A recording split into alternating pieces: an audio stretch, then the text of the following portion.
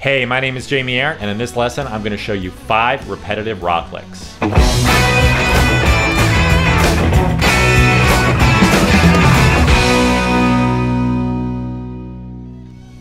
So normally when we solo, we want to come up with all sorts of different ideas. So why would we want to be repetitive? Well, playing a short repeated figure, a little 4 or 5 note pattern, gives the listener something to latch onto. It also allows you to build intensity because when you play something over and over, it allows the band to latch onto it, to become more interactive and to build intensity. And it also just allows you to really emphasize the point you're making with that figure. So I'm going to show you some licks that are inspired by players like Slash, Joe Bonamassa, and Warren Haynes. Get these under your fingers. They'll be great additions to your lick vocabulary. All right, here's our first classic repeated lick.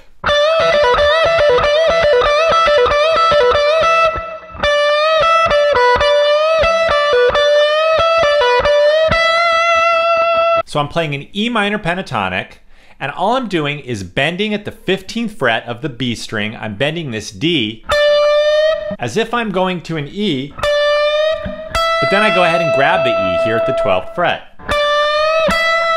Then back to the D, and then to the B at the 12th fret of the 2nd string.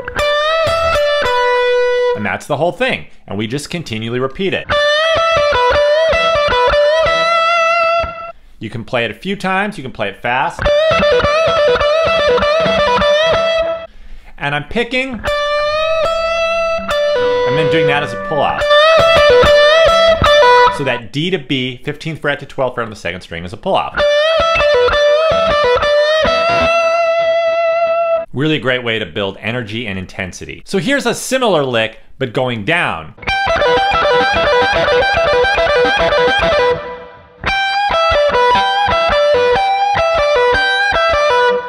So I'm playing the G, that's at the 15th fret of the high E string, and I'm giving it a slight bend.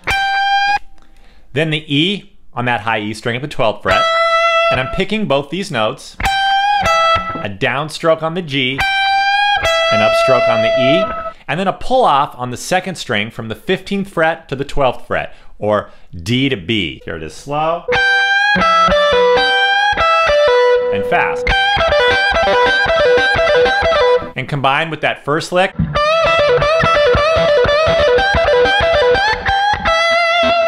and the most important thing, we all want to play it fast, right? But the best way to practice these little lines, to play them really slowly, to perfect them, get the picking right, get the bending right, get them sounding perfect, so then you can gradually increase the speed. All right, here's example 3. We'll stay in the same E minor pentatonic box.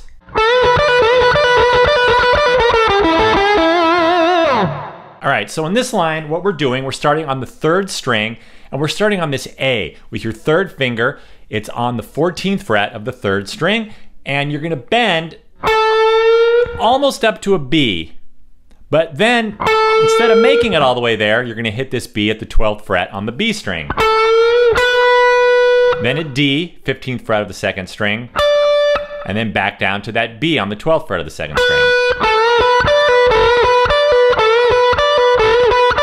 And sometimes I actually use my 2nd finger to play that A. It makes it a little easier when I'm playing faster.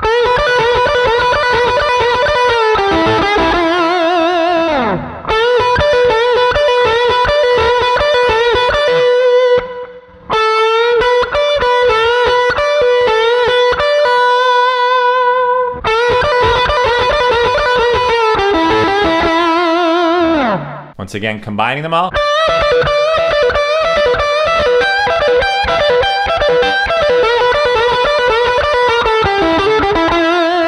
Finish it off with a nice blues lick. Here's the 4th example. And for this example, I'm picking every note. So we're playing in the key of C minor pentatonic, and I'm taking my pinky here and putting it on the G. That's at the 15th fret of the high E string. And then this is a bit of a big stretch, but we're playing it high up, so the fret sizes are a little smaller. 1st finger on the E flat, that's on the 1st string. Then the F, that's on the 13th fret of the high E string. Then back to the E flat, and then C, 13th fret of the 2nd string, to B flat, 11th fret of the 2nd string. And this is in triplets, 1, 2, 3, 1, 2, 3, 1, 2, 3, 1, 2, 3. Quarter note, 1, 2, 3, 4, 1, 2, 3, 4, triplet, triplet. And if you play it faster,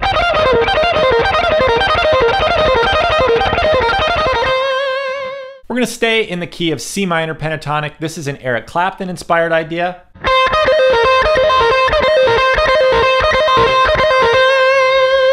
Works great over a blues shuffle. We're gonna play the C at the 13th fret of the 2nd string, and then we're gonna go to the 16th fret of the 2nd string. So C to E flat.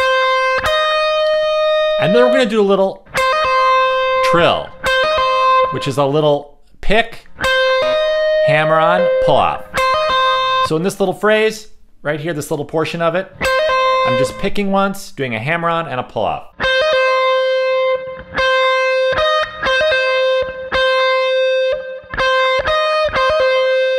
Then I'm gonna go to the B flat, 15th fret of the 3rd string, and then back to the C at the 13th fret of the 2nd string.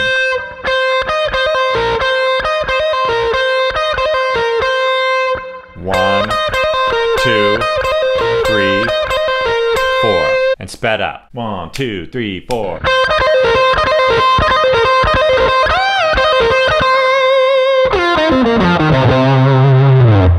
Thank you for watching this lesson. I hope it was helpful. Go ahead and try these lines super slow.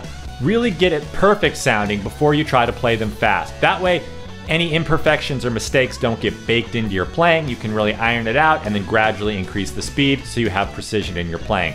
Once again, my name is Jamie Arrett, and I'll see you in the next lesson.